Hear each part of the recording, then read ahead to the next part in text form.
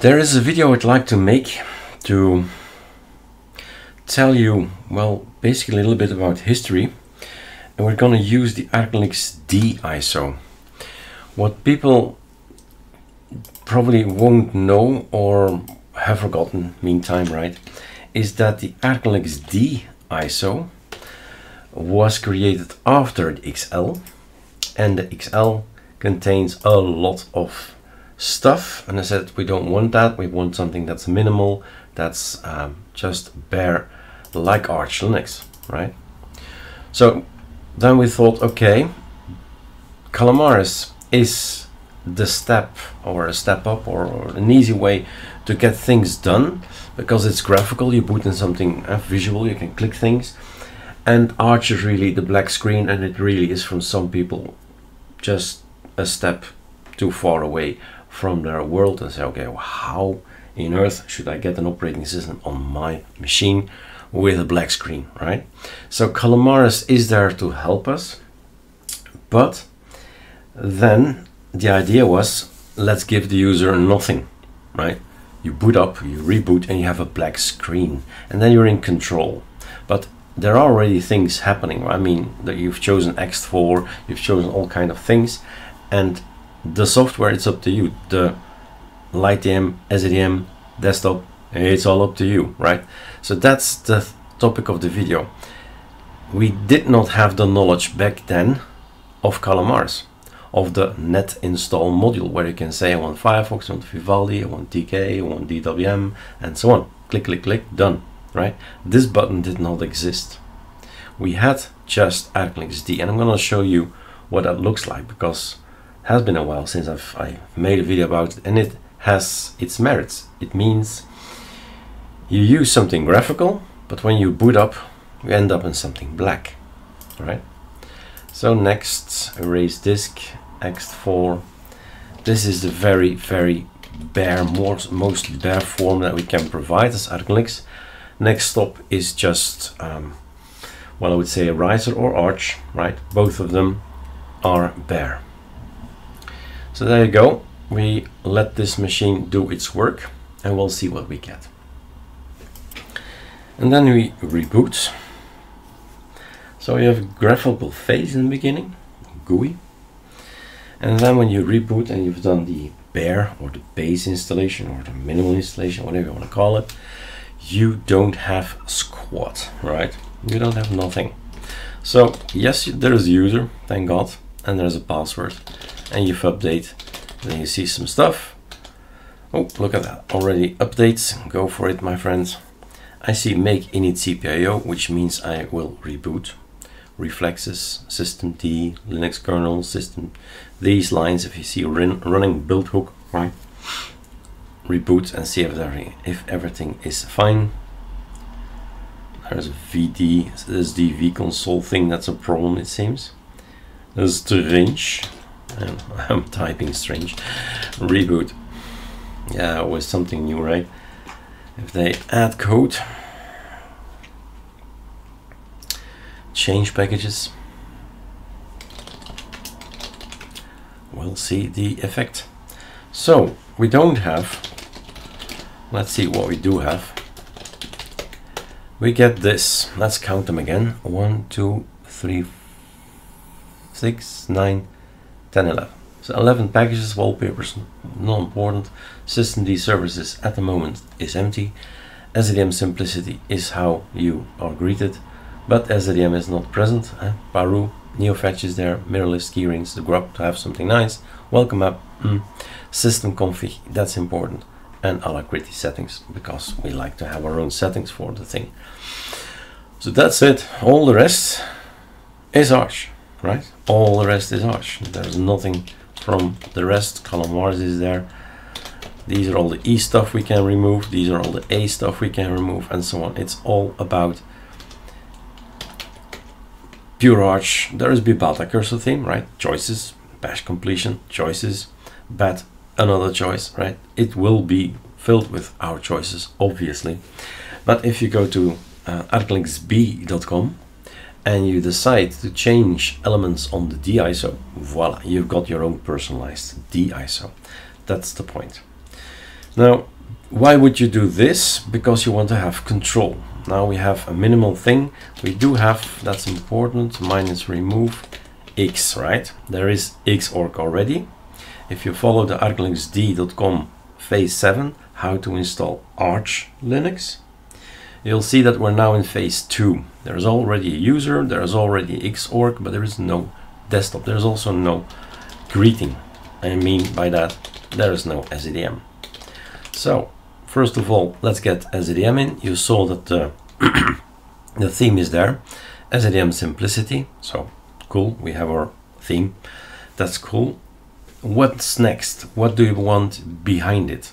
You can you can keep on typing, and you know or do not know them, but this is something I have typed too much, right?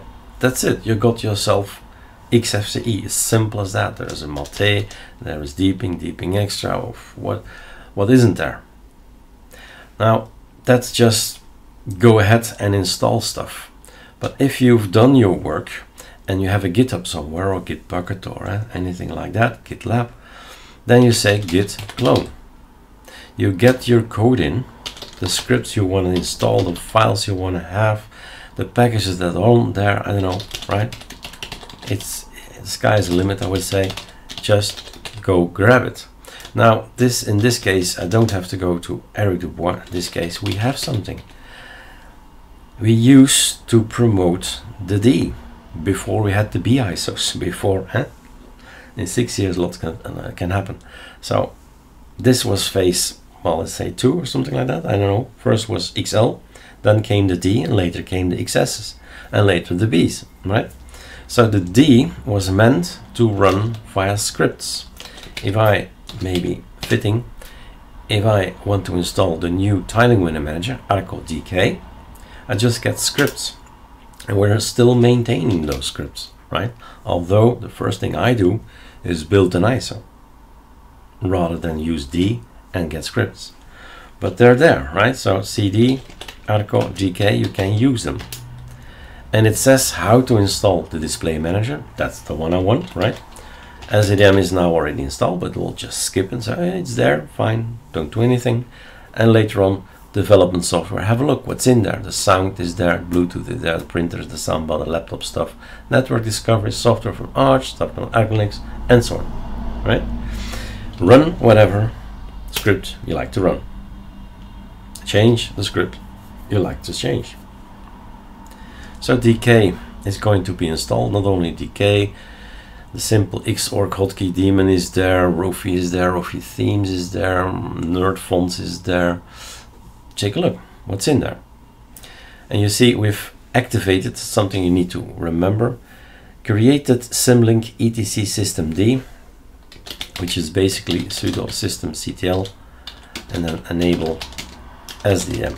Or you type it, or you put it in a script, right? Okay, and then we reboot, Control-C, reboot. And this is another way of installing stuff. Use ArcoLinux you get yourself a bare Arch Linux system, basically, plus 11 packages, and then you do your thing. You get your script, your own GitHub URL, and you run it. You're greeted by our beautiful theme. SEDM is there to wait for you, and here you go. And it's still a lot of Sherlock Holmes stories, because you saw the white thing. Normally it's black thing. How do we make it black? Maybe I should install some themes and some icons, and where's the wallpaper? It's there, but where's variety? It's not installed. So it goes on and on and on, and that's the fun, learning bit by bit what is it available. For instance, Velo, which is part of development, right? Velo development. There's also a dev thing, but voila. Because of the Velo, I have installed lots of stuff that I need always. And he's not doing the job right. So right mouse click, open with. Hey, there he is. Sublime text. There you go. This is a function, so install it. And this is what we install. SEDM, Thunar is here, Thunar Volman.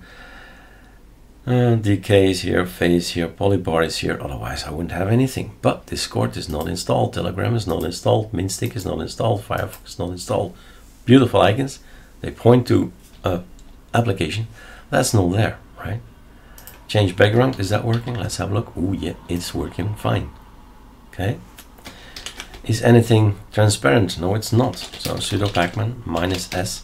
So either you put everything, all your knowledge in a script, so that the script can do its thing, or you say, I'll type it, right? Each and every single time I install the stuff, I will type it, which is fun if you love a lot of time, but scripting is also a lot of fun. And start with it. Say, okay, I'm gonna make my own little GitHub with all the personalized stuff, and have a look. And if you wanna go that way, remember there is the get nemesis on ArcoLinux. What happened? You get this. Change this, right? I can run this particular thing, and it will create all kinds of things. It will do all kinds of things, and you change it. Do you want to install Chadwm in your system? I'm a fan, right? So yes, go install it on top of DK. I want to remove stuff. I say remove this, remove that, but this is a bare stuff, bare thing, so it's not there. Cool, but this goes away. I don't have Broadcom on my machine, certainly not on VirtualBox. All right, don't have this either, and it goes and it does its job. I go eat, I drink a coffee, I go for a walk, I come back. The system is fine-tuned to the smallest level, because all the personal stuff I want as well, very personal things, like, I don't know, fish and cinnamon settings, whatever kind of setting I want, it's going to be overwritten. It's as simple as saying, copy this to there. That's all. Copy this to there. And then you have it. You reboot, and the system is yours. You've created it. All right? Enjoy ArcoLinux D. Enjoy ArcoLinux.